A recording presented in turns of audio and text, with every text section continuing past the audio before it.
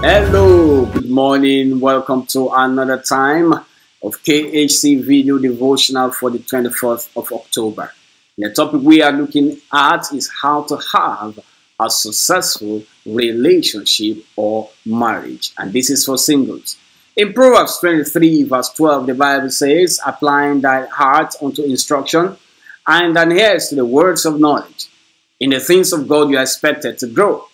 Just like physical food makes us grow, develop, and have strong bones, the same way your spirit man or the inner man ought to grow. And when we look at, when we start out in God, you may be 25 years old, but you are actually a spiritual baby. That is why the Bible talks about the milk of the word and the meat of the word. The more you search God's word, attend Bible studies, learn to pray, the more you will grow and master your situation and circumstances. Relationships or marriages do not work out because you are a Christian. It works out because you know what to do. Being born again ensures you make heaven, but what ensures victory on earth is to know what to do in specific situations and your ability to draw wisdom from God's word. If marriage is an institution, learning is inevitable. As a matter of fact, your success in that marriage is predicated on your ability to learn principles and apply them. Knowledge of God's word will set you free. What you know can push you to the top of the ladder. What you don't know can get you demoted. So it is in the things of the Spirit. No wonder the devil does all things possible to make sure that you don't study God's word.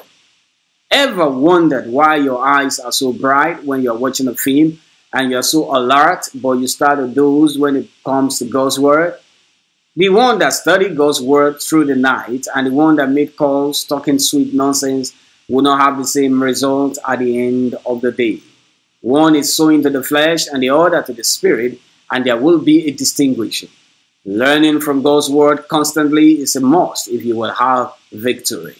There are three processes involved here. The first is knowledge acquisition. Knowledge is the accumulation of facts. Read wide, search for answers. Don't just assume. Assumption is the lowest form of knowledge. The difference between you and the person you admire is that person is what that person knows. The second process is understanding.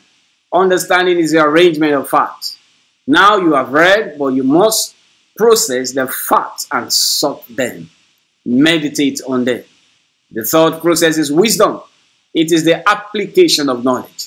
When you apply what you have learned, that becomes wisdom for you. That is why Proverbs 23:12 says, apply your heart to instruction. In preparing for marriage, money is not the most important thing. Proverbs 8:10, receive my instruction and all silver, and knowledge rather than choice gold. When you have instruction, money will eventually come. In Proverbs 4:13, the Bible says, take fast hold of instruction, let her not go, keep her, for she is thy life. Another translation says to us in Proverbs 4:13 message, hold tight to good advice. Don't relax your grip. Gird it well. Your life is at stake. Dear couples or couples to be, hold on tight to wisdom because your marriage is at stake. Dear wife or wife to be, beauty is not the only thing you need. Beauty without gumption is ugliness. Sound, practical knowledge is essential. Proverbs 11:22, as a jewel of gold in a swine's snout, so is a fair woman which is without discretion. Message translation says, like a gold ring in a pig's snout is a beautiful face on an empty head. If you are still single, keep on developing yourself. The Bible says, he that findeth a wife, not he that findeth a sister or babe. He that finds a wife. How do you become a wife without being asked out? By developing yourself and knowing what it takes to be a wife. A wife material is what every man is looking for. Dear husband to be, you will eventually become the head of the house and give direction to your wife and ultimately your children. Are you ready? Are you currently learning? Are you ready to give the necessary and right leadership, not only to your future wife, but to your future children as well? There is no special anointing that comes on you or your wedding day, but you have a whole life on your hands from that day. Keep at self-development. As married couples, make sure you put the word of God first place in your family. That is where your preservation is. At those times when you are under pressure, the thing to do is not to run to friends, but to run to God. And He will always be there to hear you and hearken to the cry of your heart. Think about it. That thing in your heart right now that you are struggling with, did you mention it to God? That business or financial challenge. Rather than think and think until you start getting lean, why don't you talk to your Father in heaven? That one person that needs to sign that contract or approve the deal, have you realized that in Proverbs 21 verse 1, the king's heart is in the hand of the Lord, as the rivers of water, He turneth it whithersoever He will. Why don't you go over to God and drop all the alternatives? All you need to pray to God is to go before Him with His words in your mouth.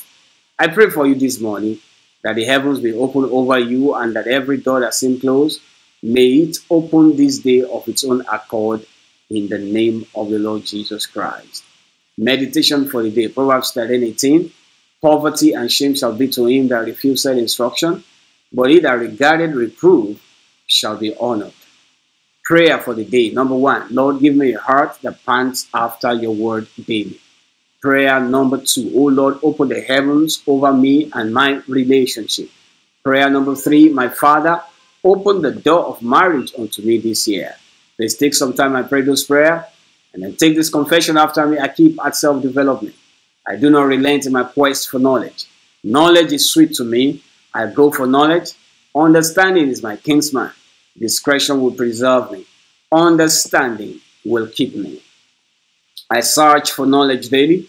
Wisdom enters my heart. I am an ardent student of the word. I feast on the word daily. The word does me good all my life. Action plan for the day. Decide to build a marriage library. Number 2, get books and materials on marriage and learn as much as you can. Chronological Bible reading for the day, John 12:37-50, Mark 11:12-14, Matthew 21:18-22, Mark 11:15-19, Matthew 21:12-17, Luke 19:45-48, Mark 11:20-33, Matthew 21:23-27, and Luke 20:1-8. This particular devotional is taken from a singles devotional book. You can get a paperback edition or Kindle edition on Amazon, and you can also get a digital edition on Okada Books. To get the books, navigate to the URL you see on the screen at kissesandhawks.com/books. Also, we'd like you to partner with us on Kisses and Hawks Club. It will enable us to reach more people. In order to give with different options available from anywhere in the world, kindly navigate to the URL you see on the screen at kissesandhawks.com/give.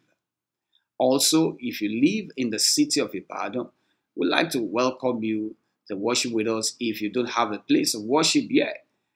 Sundays 8 o'clock, and the church is Shouts of Grace Center at Joker Plaza beside Trans Amusement Park, Bodija, UI Road. You can't miss it. Also, I will want to intimate you of our devotional website, which is at kissesandhawks.com. God bless you. Thanks for joining today. See you tomorrow. Bless you.